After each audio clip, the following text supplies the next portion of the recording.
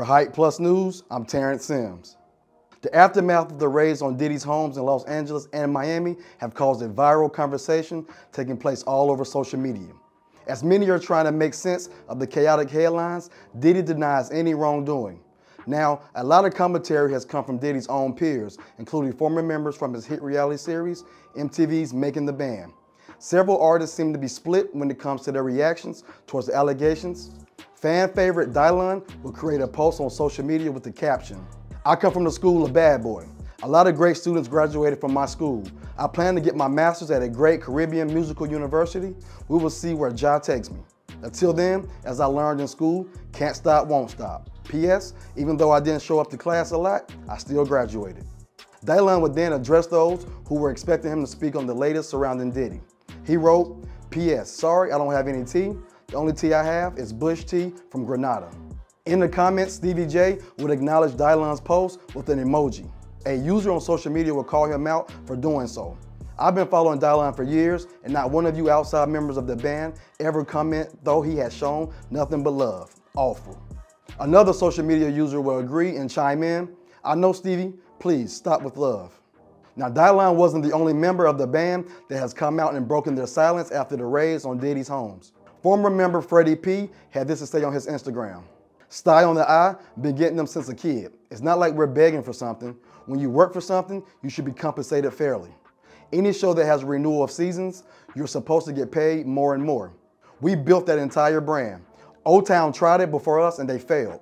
We introduced ghetto to television. Every reality TV has piggybacked from our formula using our former producers or sauce from Flavor of Love to Real Housewives." And he, Diddy, rarely appeared.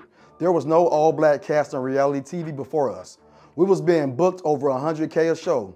They were telling us it was promotional or kids giving us 30 to 40 split. Not once or twice, over 30 times. I would never like these guys. He made $43 million second season alone on contract renewal off our sweat and tears. Then his staff stole millions from shows. They were all in cahoots. Then he took the brand we created and made 2 more franchises that wouldn't have been that big without our labor. Green light forever. I don't want peace. I'm here to watch his head roll."